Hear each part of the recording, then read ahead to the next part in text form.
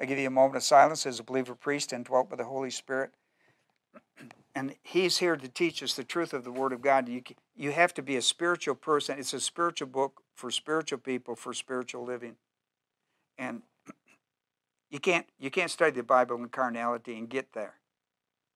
So carnality, evidence of carnality in life is personal sin unconfessed. Could be mental attitude, could be sins of the tongue, overt sins. So to get back to spirituality, where the Holy Spirit can teach you, because He is now quenched and grieved. You confess your sin, 1 John 1:9, if I confess my sin, or if we confess our sin, He's faithful and just to forgive us and cleanse us. That restores us into fellowship and ministry of sanctification, not salvation. And that's what's important for Bible study. So I give you a moment through your priesthood of 2 Peter 2 to take care of that. Father, we're so thankful for your marvelous grace and for the freedom we have to assemble as a church. We know that our brothers and sisters in many, many, many, many parts of the earth tonight cannot do this except through the underground or some other system. They don't have the freedom as we do in America. But we do live in a day when every speech is accepted except the speech of the Word of God. What has happened to us in America, Father, about this freedom of speech? You know, in Athens, Paul found out they were the great supporters of it, yet they kept trying to censor him. They'd allow every religion in the world to come and speak. And they allowed him. Then turned around and tried to shut him down. Well, anyhow, Father, we're thankful for the freedom they have, and I pray that we would take advantage of it to share the gospel with as many people, because the only way to change a person's life and heart is through the gospel of Jesus Christ and the ministry that comes with it. So we're thankful for that. In Jesus' name, amen.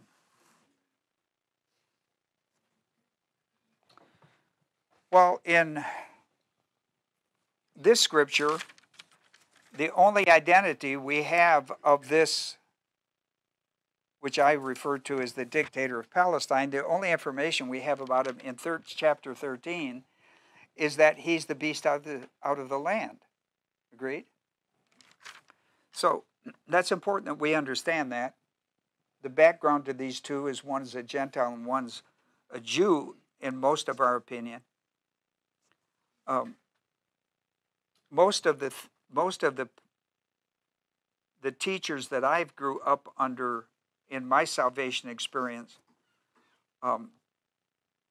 they either refer to this man as the false prophet, which is a scriptural identity, or the Dictator of Palestine.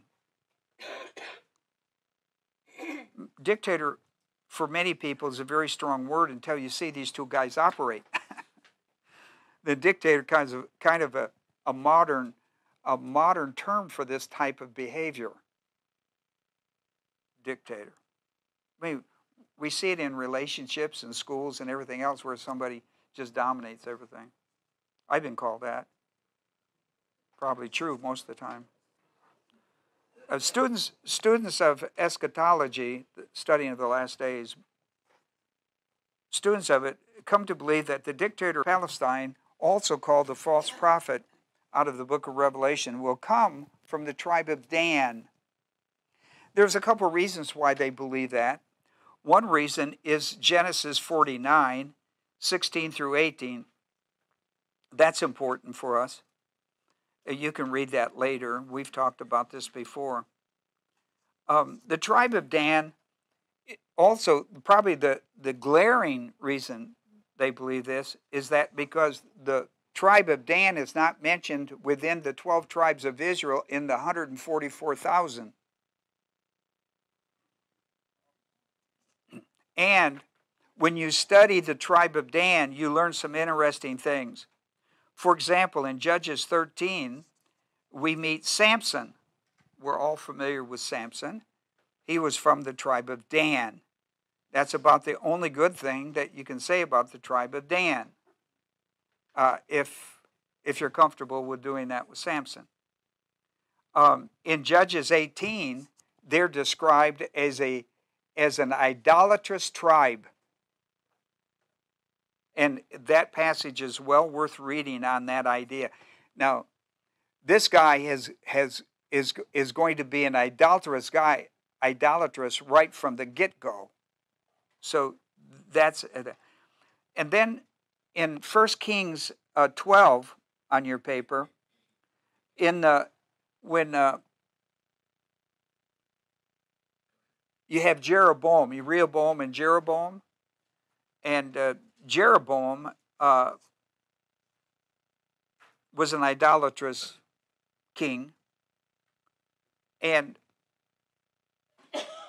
he set up 2 golden calf worship centers. Now listen to this, Bethel and Dan.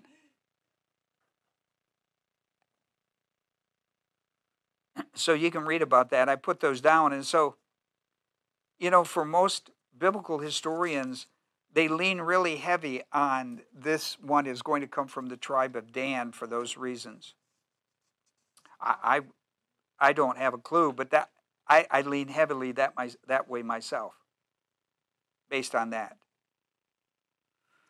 The title of dictator, more than likely, I mean, everybody always that I studied with just called him that and never really gave any reason why.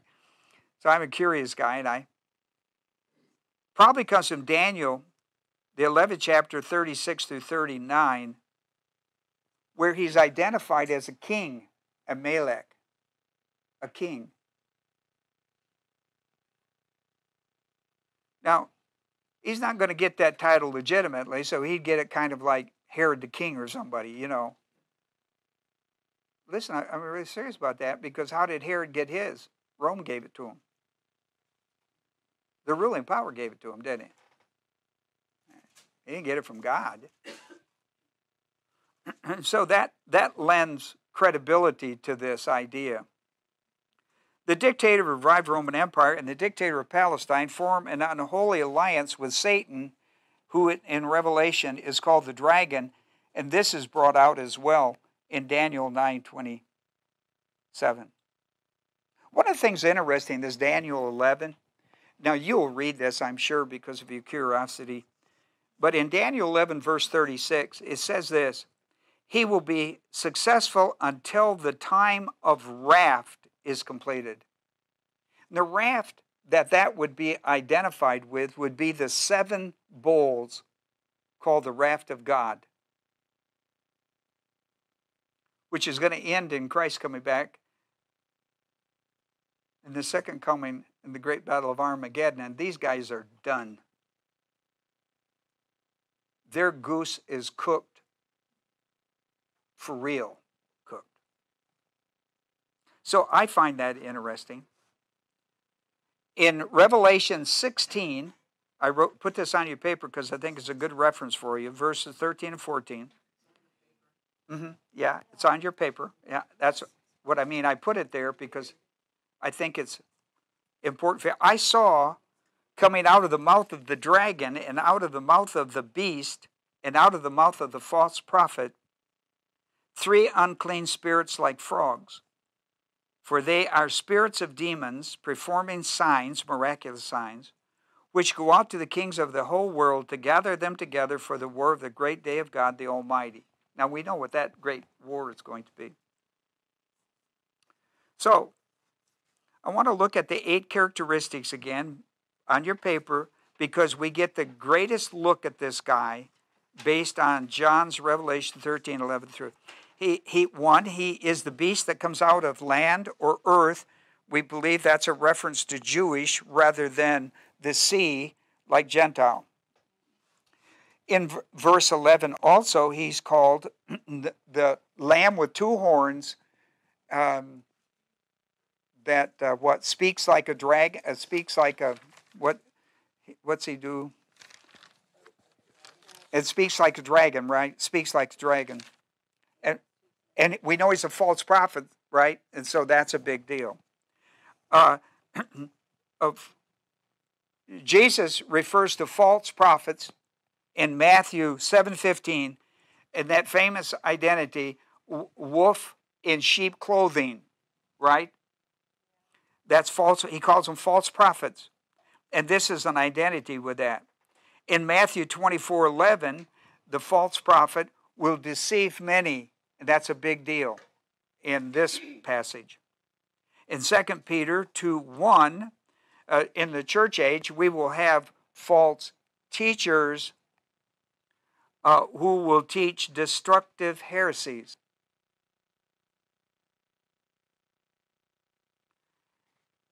What in our passage the false prophet in the tribulation will be evil disguised as divine good. I want you to turn over to Revelation 19:20. I'm showing that chapter 13 in Genesis, not Genesis, but in Revelation chapter 13, chapter 16, and chapter 19 are going to deal with this false prophet. They won't deal extensively with it, but they will mention him. So we've looked at 13, we've looked at 16, so I want you to look at 19:20 for a moment. The beast was seized. The Armageddon, the second coming of Armageddon has transpired. I saw the beast and the king of the earth and their armies assembled to make war against him who sat on the horse and against his army. Verse 20, and the beast was seized, and with him the false prophet. Right? Who performed the signs, the miraculous signs in his presence, by which he deceived those who had received the mark of the beast and those who worshipped his image. These two were thrown alive into the lake of fire, which burns with brimstone. We're talking at the Battle of Armageddon. They're gone. You know what?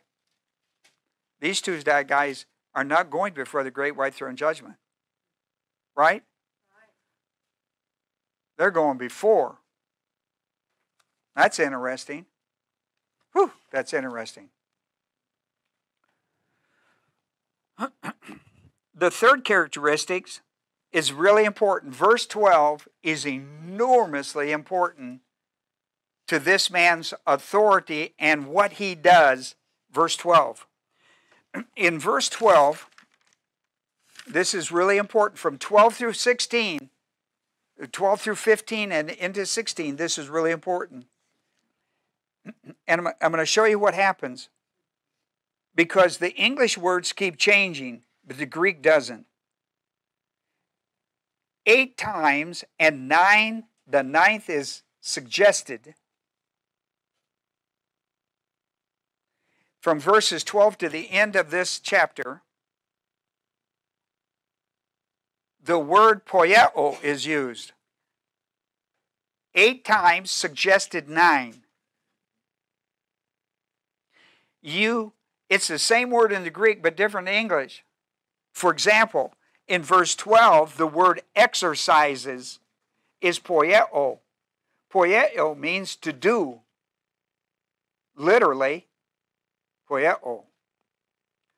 And he exercises, present active indicative, he exercises all the authority, exousia, of the first beast. In other words, all of his authority is attached to the first beast, who is the dictator of the revived Roman Empire, just like Herod the Great was.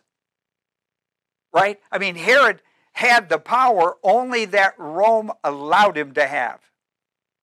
And he knew it because he was connected to the emperors. Right?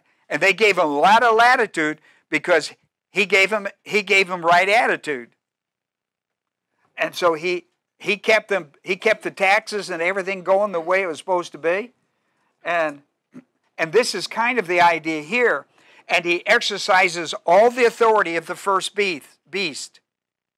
His authority, his exousia, that is his authoritative power, is connected to Rome or the first beast. Right? Well, I mean, you don't have to agree with it. In his presence. Okay? Now, I'm still in verse 12.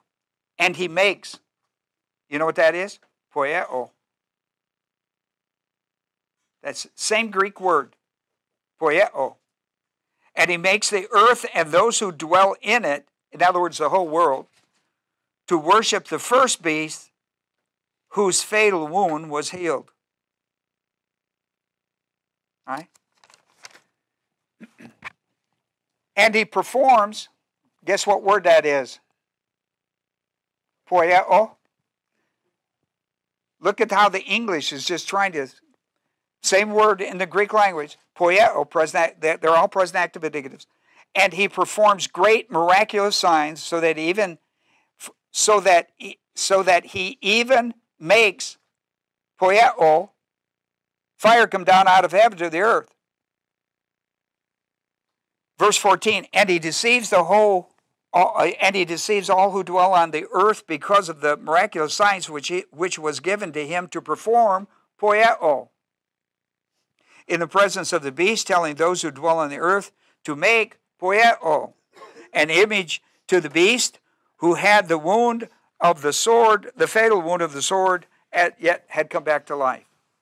And there was given to him to give a spirit of breath, or pneuma, to the image of the beast, that the image of the beast might even speak and cause poieo, and cause as many as do not worship the image of the beast to be killed.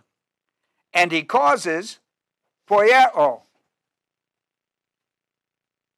Poieo. And he causes all, and then he goes through that, and remember what I told you?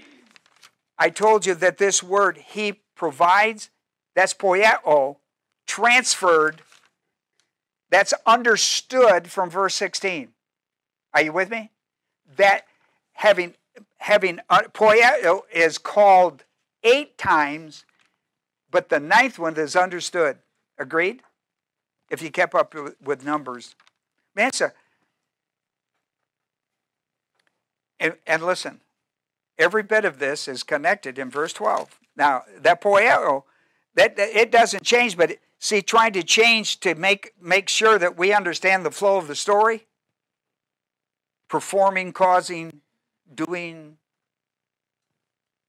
that's just the way you do it in English. But not in the Greek. It's poieo every time. Why is that important to a guy like me? I'm looking for that. When I study, I'm looking for markers. I'm looking for markers. When I found the chi, I went, whoa. I'm familiar with it, with that type of use in Genesis. When I saw that, I went, whoa, I wonder if I got going something here. Sure enough, I had it. Then I start looking at my Greek language, and I got poieo, poieo, poieo, poieo, poieo. Where's the tacos? And I went, whoa, I got something else going here, haven't I? Would you not agree that these are markers? These are Greek markers, man. You would never see these in English, would you? No, you think they're different English words. You think they're probably different words, but they're not. They're a different look at them to try to get you to see the flow of what's going on. But in the Greek language, these are markers. I mean, these are big-time markers. Now, let me show you something. What's really interesting about them. These markers begin in verse 12. And they begin with, and he exercised all the exousia. Every one of them are the execution, the exercise of his exousia. And where did that come from? Well, it came from Satan, but it was commissioned to him through the dictator of the revived Roman Empire, right? In verse 12. Right? Now look. And he exercised all the authority of the first beast in his presence. Look. This word in his presence is an awesome thing when it's used with the Lord.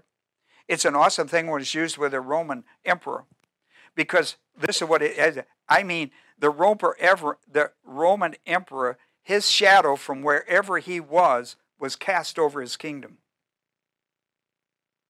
There was never a time or a place under his rule in the kingdom that his authority couldn't reach you. His authority could reach down to the smallest village and get the least person in it if he had to. Oh, please, you know something about Roman history.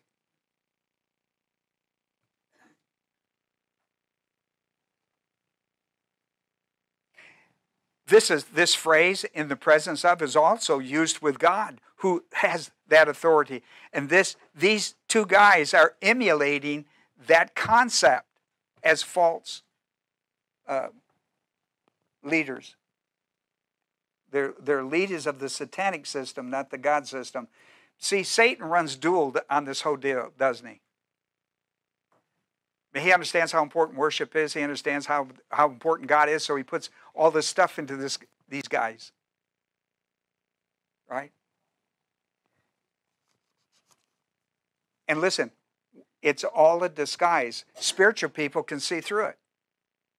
Carnal people can't, and unbelievers can't. The natural man can't see through it. But the least of those with spiritual sight can see it all. See how important it is to be spiritual? Listen.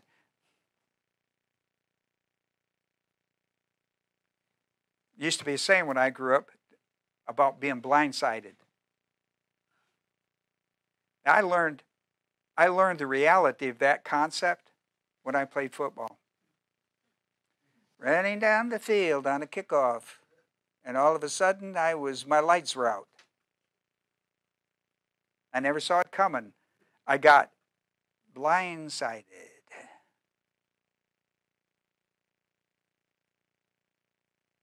Back in those days, they didn't call it concussion. They called it, your lights are out. You just got your bell rung. Are you seeing stars, they would ask you.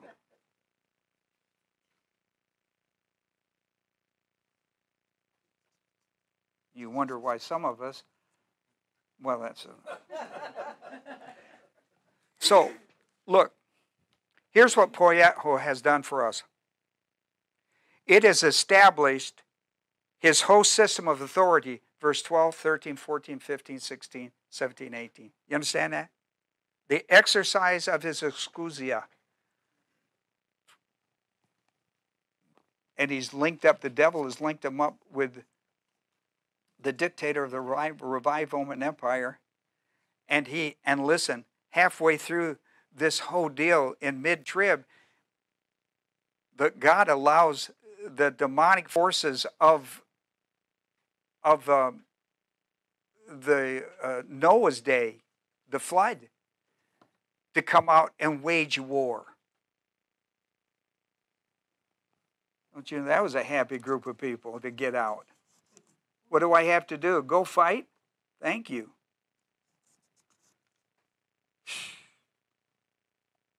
I mean, this is... Whatever you knew about the tribulation, and how bad you would think it might be, you don't know the half of it. Neither do I. Every time I read it, I go like, whoa. Oh, my goodness. You know, a bad day for us is a snow day. Well, anyhow, I want you to remember that Poyetho, and I tried to show him to you, right? You didn't pay any attention, but that's all right. You know, that's all right. Al? Yeah, they're people, yeah. Yeah. Yeah, well, it's a figure of speech.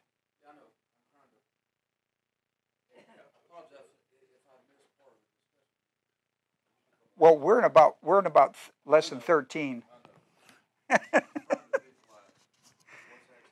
Well, you can't visualize it and get it. You can't visualize and get it. Yeah, it's a way to identify who he is out of prophetic teaching, like out of Daniel and such. Yeah, they're human beings. Yeah. Well, I don't know. That's just a title they're given to them. The only beast is one of two things, either a fallen angel or a human. Yeah, yeah. They're human because listen, the beast thing comes out of Daniel. We've just studied that. Well, are they indwelt? Are they possessed humans? Uh-huh. These demons, these fallen angels are possessing humans. These aren't fallen angels. The beast is the dictator of a revived Roman Empire, and the other guy is a false prophet. Oh yes, yeah, yeah. They're man. They're anthropos. The Bible says in this one it said they were a man. He will have the name of him. He will bear the mark. Will be the name of the man. Well, they're possessed by Satan. Yeah, I mean, the big guy. And they're demon possessed. It says that, and they're demon possessed.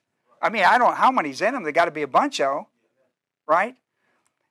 They open their mouth and demon spirits come out. You know what's an illustration? Yeah, sure, yeah. These are two of the lieutenants. They're probably higher ranked than that. These are two commanding generals. These are 4 stars, and Satan, of course, would have 5. You know, he's the big guy. I mean, yeah, it's all right.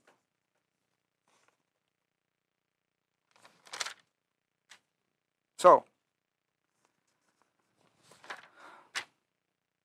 that's why, on your paper, look at verse 12. Look over. Looking at the characteristics. Look at my third one. Right. See the word empowered. Look at verse. Look fourth. The 4th one, empowered. 5th one, empowered. 6th one, empowered. 7th one, empowered. 8th one, empowered. Right. You know why I put that there? There you go. Verse 12. Right. And poieo. Poieo. See, that's what makes me, I love languages because of this stuff. I mean, my juices, I mean, I just get nuts. It's kind of probably like Jones when he comes up with, you know, somebody gives him some words and say, could you put this in? All of a sudden he wakes up one morning and he goes, and all of a sudden he's got music to a bunch of words. That amazes me. I mean, how do you think music up? I mean, I can think it up because I've heard it 100 times. That old black magic. Man. But I'd never been asleep and woke up and went like, ooh. But I know some people can, and that's a wonderful thing. How do you think music? I don't know. But that's not my study tonight. Oh, this statue that bear the name will bear the number and all that. A good example of that, and I wrote it down here, is I'm at number 7, by the way. Down here, Daniel 3, that's that famous Shadrach, Meshach, and Abednego. They got thrown in the fiery furnace, right? You know why? You know why? Because they wouldn't bow down. Listen, you can always, ego. Nebuchadnezzar, you know how big his ego was? This statue was 90 feet tall.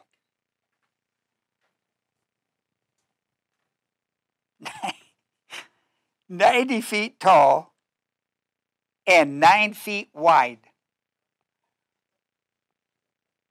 Now, you engineers in here, you know that that took a whole bunch of engineers to make sure that baby didn't fall over, huh? I mean, I want it 90 feet tall. They said, well, okay, it'll have to be 9 feet wide. That is really a big statue, isn't it? 90 feet. Let's say, how many stories is that? 9? 9 stories high. I guess we probably got a building in Birmingham, 9. We got a Birmingham. What? Give me a 9-story building in Birmingham. Anybody know? Rick, you down there? Right, few. Hospital? Oh. Mm. It's more than that. 23? I had 9's a large. For that time, yes, it is. South Truck's 32. Yeah. Earning Steel Credit Union 8. 8. Well, that's close. But close wouldn't be enough for Nebuchadnezzar, would it? That cost you your head. Give him 8. Listen, that's something. And gold. That's probably why he made it 90 feet tall, so nobody'd steal it.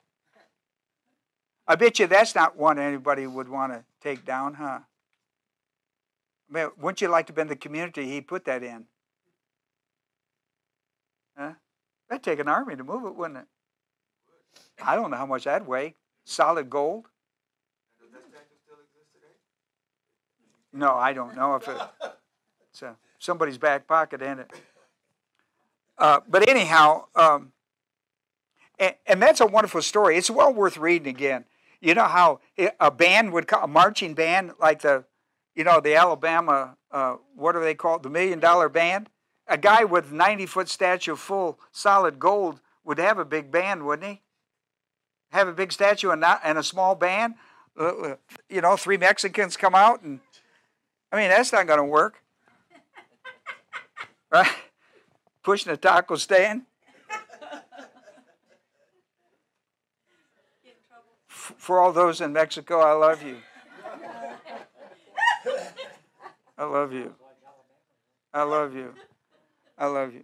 So, he got it small, but he's got, they even talk about the different instruments that he required. And he got this big marching band come out, and as soon as they heard the music and the band going, then everybody bowed. That sounds like our football players already, doesn't it? The anthem starts and they bow. It's a great story. But you know the part that's good? Here's the part that's good. There's Shadrach, Meshach, and Abednego, and Daniel. 4 guys. They're not bending no knee. Not to that one. So they bring him before Nebuchadnezzar.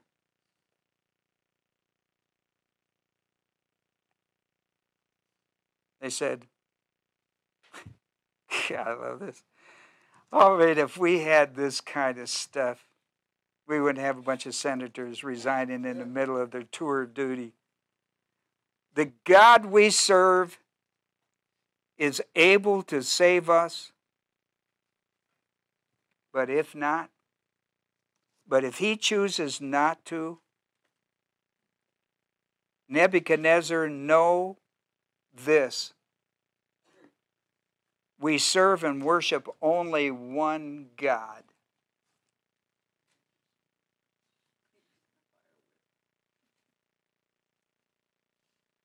So they threw him in the furnace.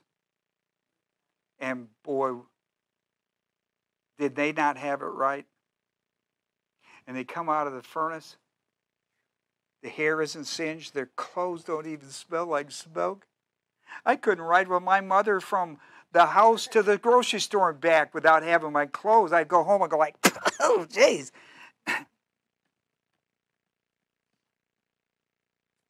I love that story. Of course, it's not true. Of course, it's a fable. It's some of this gobbledygook, stupid stuff, right? I hope not. Right? I'm being facetious, people. So somebody reached in the back pocket there. I'm being facetious, whatever that is. Sounds good though, doesn't it? My biggest problem is I get a name and I can never get it out of my mouth. When I do, it's wrong. Well, that mark of the beast, what they call the mark of the beast, charagma, means to impress, like maybe like a tattoo would be, or a stamp, or a graven. Graven would be like, what do you do it with a cow or a horse? Brand, like branding. Well, it may not be that cruel. It may be something simpler. I'm just saying the word. But listen, you know what that mark did? Listen to me now. This is really important for you and me. It controlled every aspect of their life. It took away every sense of freedom. Look, I wrote some things down that would be relevant. Well, I thought I did. But housing, like housing, education, health care, well, all the things that we think we ought to have. Income, commerce, every aspect. Listen, they took away all the 5 divine institutional freedoms that we have. They took them away and gave you pudding. They gave you pudding or slop. I don't know what's wrong with us. What is wrong with us? They took that mark of the beast. You had the number of babies they wanted. You married who they wanted. You got educated the way they wanted to educate you. You didn't have a choice of education. They said, we know of many nations that live that way today, right? Communist and so highly socialized. But they're dictators. See, this is the concept of dictatorship.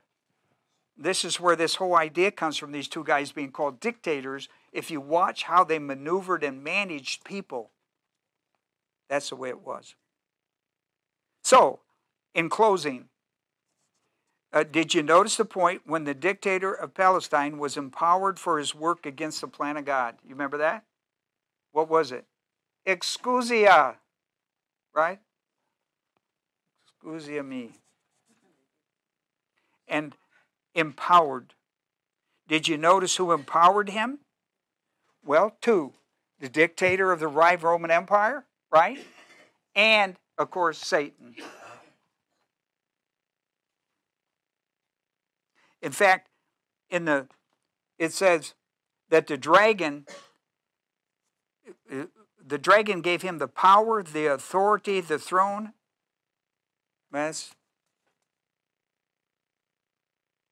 And then remember poieo.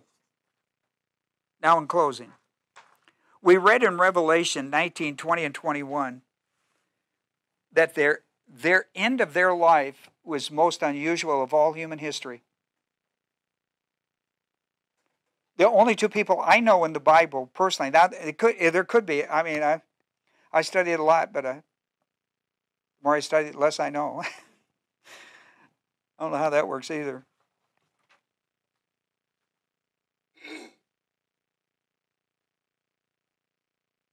But apart from this story, apart from this tribulational idea here of these 2 guys, everybody else that dies is going to go, as an unbeliever, is going to go before the great white throne judgment, except these 2 guys.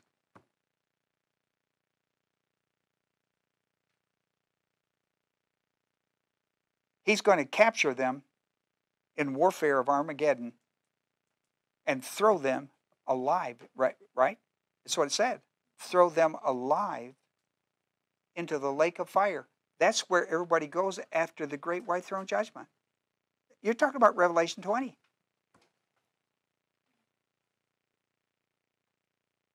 Whoa.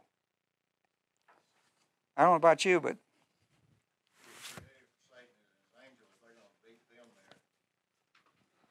yeah, right. Everybody else is going to be put in hot storage. I was going to say cold storage, and hot storage. Yeah. In fact, we don't know of anybody that's going to be there when they get there. Right? And we know why the lake of fire was designed. It was designed for whom? Satan. And these guys they're the first two guys. Of course, that's discussed in Revelation 19. Well, let's close in a word of prayer, and then we're going to have our prayer time. Father, we're so thankful for these that have come and studied with us tonight, both by automobile and the internet.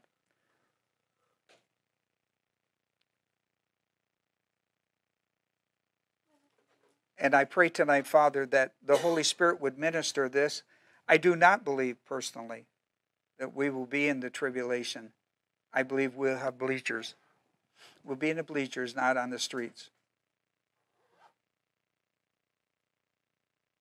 But boy, Father, I'm telling you, this is going to be 7 years like the earth has never known, when the wrath of God is going to be poured upon them.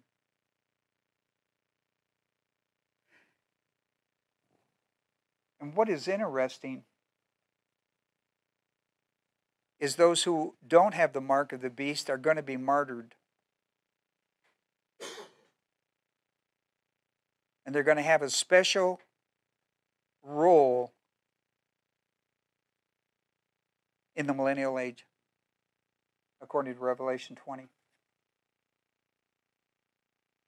And rightly so, dear God, and rightly so. The price. Shadrach, Meshach, and Abednego, you spared him. You didn't put him in the fiery furnace. But everybody in tribulation will go through the fiery furnace. Many, many Christians, by that I mean believers in the gospel of Jesus Christ, are going to go through it. They are going to go through it. And Father, you're going to reward them. The Medal of Honor. If there was ever a group that deserves the Christian Medal of Honor for warfare, it would be this group of people. I can't imagine. I salute them. For us, Father, we need to be on our toes. We need to be about your work. We need to be busy in our generation, not to lose what all the generations before us have brought to us on the grace basis. And to carry this to dying grace is important for us. To be vigil.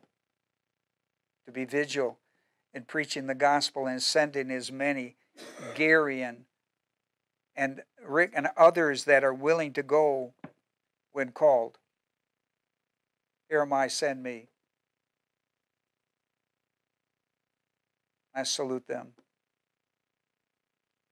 Thank you for these things in Jesus' name. Amen.